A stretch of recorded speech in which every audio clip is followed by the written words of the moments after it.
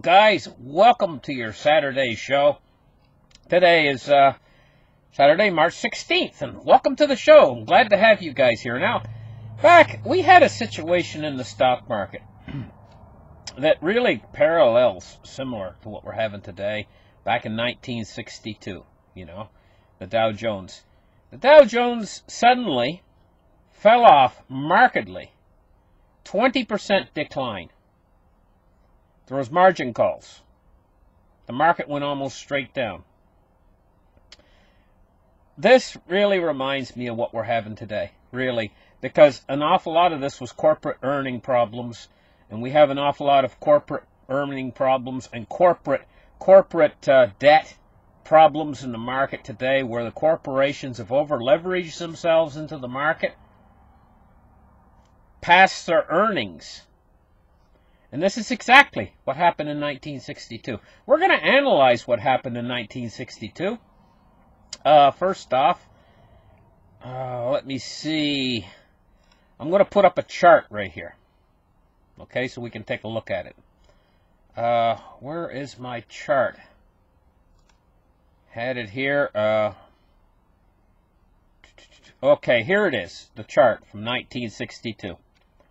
Now you can see they had a prior, when it started, the market was at 72.64. And we see it dropped off suddenly due to corporate earnings problems, all the way down to 52.32 points. So now what I'm going to do is, I'm going to play a clip of Warren Buffett just after the crash of 1962, and him explaining the cause of the crash of 1962. Here's the clip.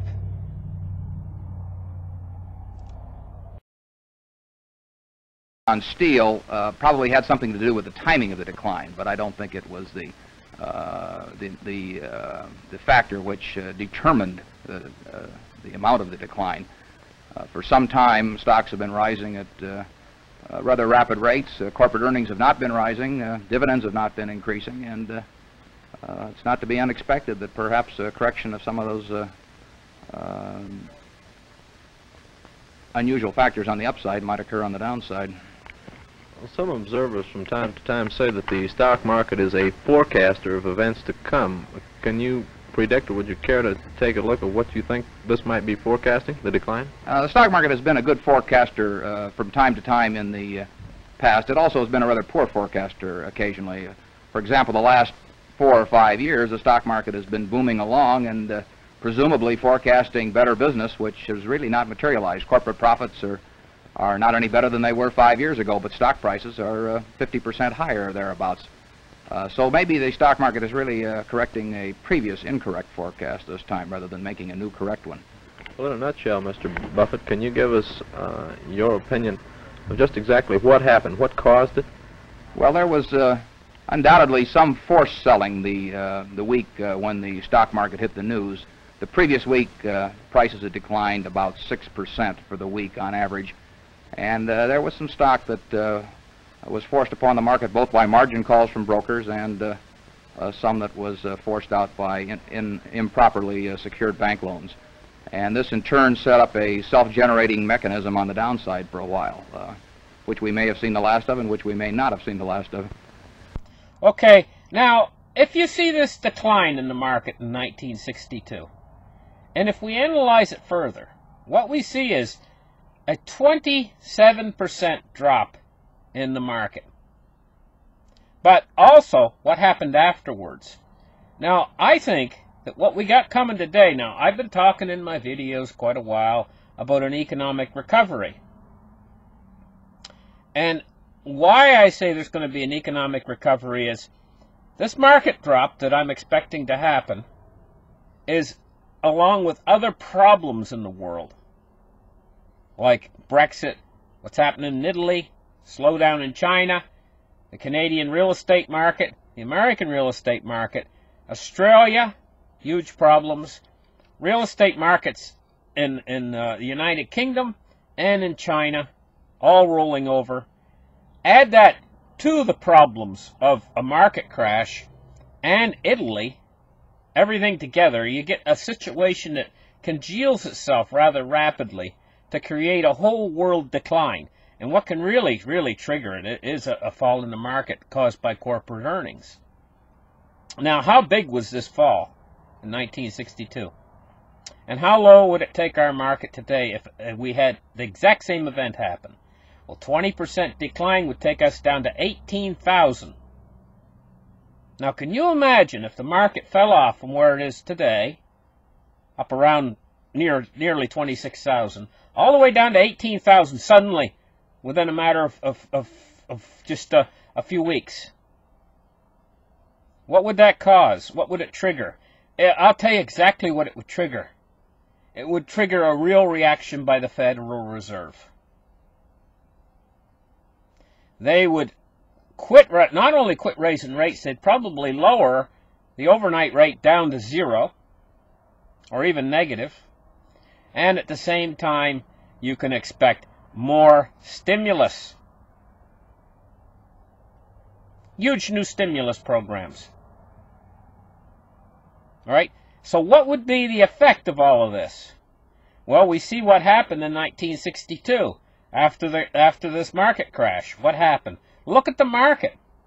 It went up to a full recovery of 72.66, and it didn't stop there. It repeated expectations and went into a subsequent bull run all the way up. By the year 1965, it was all the way up to 94.06. Now, can we call that an economic recovery? This is what I'm expecting today. Exact same thing. I'm expecting the market to turn over. It almost did twice now. It's almost turned over. But I'm expecting it to really turn over and fall, the market.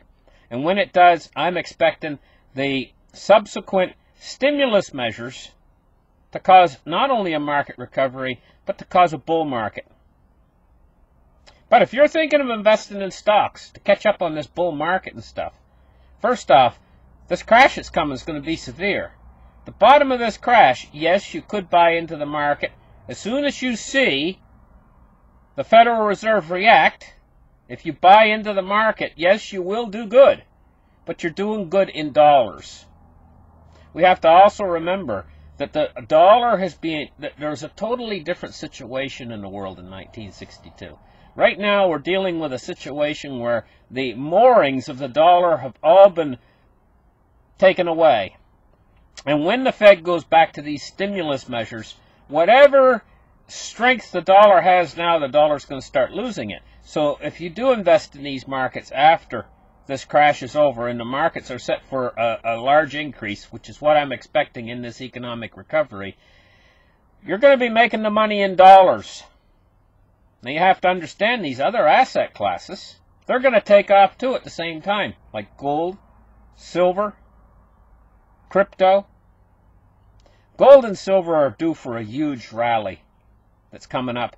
One of the things is the banks now can count gold as a Tier 1 asset class. You're just seeing the beginnings, the very seeds of a monster, long bull run coming in gold and silver. But you have to understand, if you invest in this market, you might do all right. But you're going to be doing all right in dollars that have an exceedingly high inflation rate. You're going to still be invested in the dollar, as this market probably recovers and goes back up, back into an economic recovery. That economic recovery is going to lead to hyperinflation. And so you could get trapped in dollars that are on their way to becoming worthless. So this is going to be the caveat for reinvesting in this market when this market hits bottom. So this is what I'm expecting. I'm expecting a huge slide in the markets, a reaction by the Fed, and then once that reaction happens, I'm expecting them to create a real economic recovery because they're going to overstimulate the economy. Then inflation's going to heat up and run away on them, and they can't do nothing to stop inflation. They can stop deflation And that's what this market crash will happen. That's what will happen during, but you can see how short-lived it's going to be. Look at back at 1961 here. Look at what happened, 1961. By not even 1962, the market crash was over and it's already going back up again. It didn't last long. And that's the same thing I think is going to happen today. When this market rolls over, it's going to all be fast. Everything's going to happen fast.